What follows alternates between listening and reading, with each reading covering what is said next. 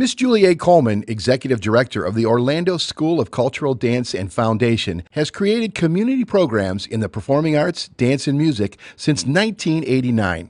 She also provides life skill training that not only lift up children but encourage family bonding, which can ultimately transform the community.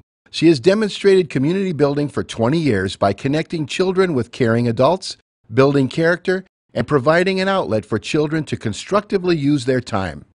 Julie has volunteered countless hours through the Orlando School of Cultural Dance and Foundation. Her students have given dozens of free performances annually to expand art appreciation in Central Florida. Julie received the Certificate of Special Congressional Recognition for invaluable service to the community from Congresswoman Corrine Brown and has been honored with many other awards and commendations. She is truly a community servant.